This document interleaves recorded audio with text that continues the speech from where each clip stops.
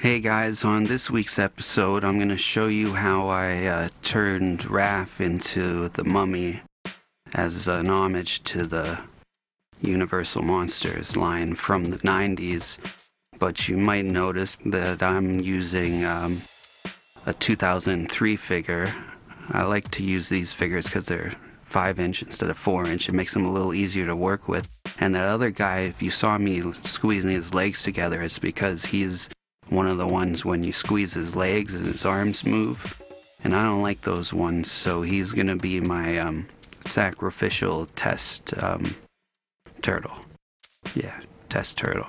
So I decided, since most times when people have a mummy costume it's toilet paper, I'm gonna use toilet paper mache to make his mummy costume.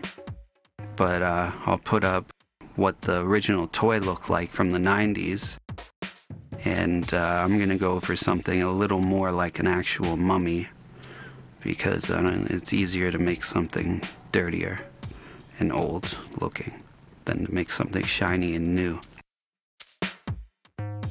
But I just cut up some toilet paper into strips and then fold those strips to make them a little thicker. Now I'm painting a clear coat, and I already put clear coats on, but I painted his arm pads red and his mask more red. And the thing is, his arm pads, for some reason that rubber or plastic just kept absorbing the paint, which I thought was weird, but it gave it a cool look, but not the bright red look that the original toy had, that I was originally going for, at least to start with, and then I would age it after. But it just aged itself by sucking in all of the paint. Anyway, so I'm using Modge Podge mixed with water, and it's, I don't know, pretty watery. But I also, first I cover the part I'm going to do with Modge Podge, and then dip the toilet paper in the water, and then slowly wrap it around and add more glue water with the paintbrush. And just keep doing that until I fill them all the way up, and then I'm adding some more layers so that you can see the difference between the layers, so it looks more like it's wrapped around in multiple layers. Before I glue up his face, I wanted to get some black wash in his teeth to get in all the cracks and dirty up his teeth before I make his face white. And then the black wash would go in there, and I don't want it there yet.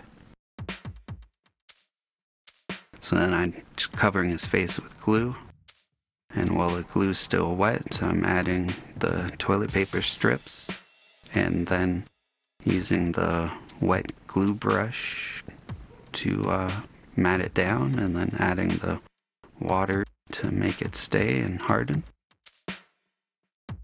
And yeah, I did that, let it dry overnight. Now I'm painting some parts where the flesh is sticking out, but the flesh is brown on the toy, so I'm doing brown as well on his toes and fingers, and he's got the cheek and a couple spots where it's torn on his legs. For the color, I mixed white with a raw sienna for my base color, so it's like an aged cloth or a dirty white color. So there's the mummy and the mummy Raph, so my two inspirations for this. After that first coat, I'm covering them again with the clear coat, everything, because I want to seal it up, because even though it has the Modge Podge, it's still toilet paper, so it kind of wants to absorb, so the paint and the clear coat after make it more like a plastic. Now I'm mixing up a brown wash, and I was mixing yellow because I didn't want it too dark, and then I wanted more orange, so I mixed in some red because I couldn't reach the orange. I would have had to get up. But the red, for some reason, the pigments didn't emulsify with the others. Is that, I think if the pigment's oil, I guess it could be called emulsify. I don't know. But now I'm painting his toenails and his fingernails white, and then I'll add some wash to dirty them up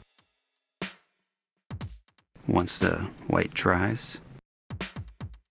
And but yeah, so there are some red spots that I wasn't expecting because of the red pigment staying separate, is what I was trying to say. But that's what he looks like, and that's Leo I made a couple weeks ago.